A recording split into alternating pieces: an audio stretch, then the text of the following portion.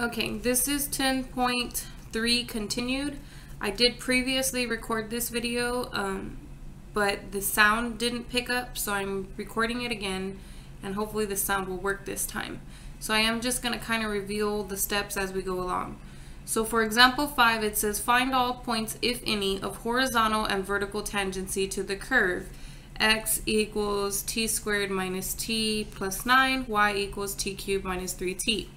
So remember, for horizontal tangents, that's when dy dt equals 0. And dy dt in this case is going to be 3t squared minus 3. If I set that equal to 0, I can add 3 to both sides, and I would get 3t squared equal to 3. I can divide by 3 on both sides. I'd get t squared equal to 1, which means t would equal positive 1 and negative 1. Now for vertical tangency, dx dt has to get set equal to 0. So the derivative of x with respect to t is going to be 2t minus 1. If I set that equal to 0, I can add 1 to both sides, giving me 2t equal to 1, and then eventually dividing by 2 on both sides and getting that t equals 1/2. Now, in WebAssign, however, they don't necessarily always just ask for the theta or the t values. Sometimes they want to know the points, the x and y points for the horizontal and vertical tangency. So quickly, if I go back over to this problem, example 4, notice that down here we found, well, let me cover that up, but we found that theta equals pi. Well, if I plug pi back in here for x and then plug pi back in here to get y, I end up with a point -1 comma pi. And if I do the same thing for these two thetas, if I plug in pi over 2 for all the thetas for x, and then for all the thetas for y, at this point, pi over 2 comma 1.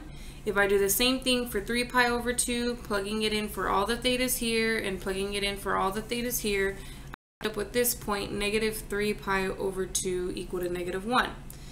Now, this works because you end up with this and then you just go back and you plug it into x and y.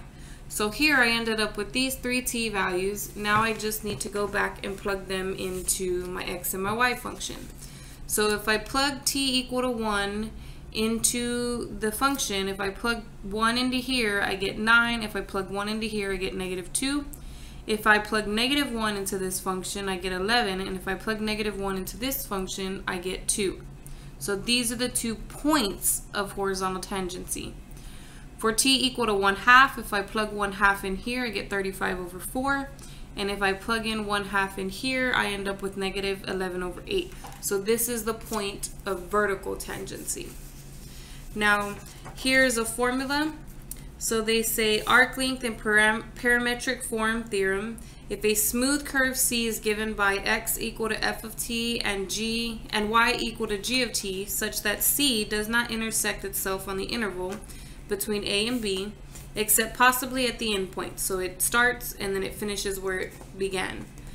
You don't want to have things looping on themselves when you're trying to find arc length, because you don't know where it starts and where it stops.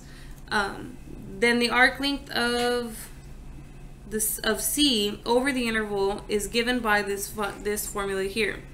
So the integral from a to b, dx dt squared plus dy dt squared, or f prime squared plus d prime squared, whichever way you look at it, okay?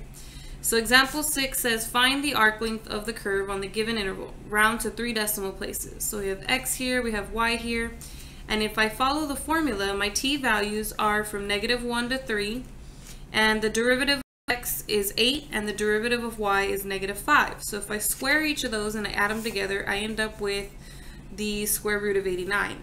Now this is just a constant, so when I integrate a constant, I get that constant times t, which still has to be evaluated from -1 to 3.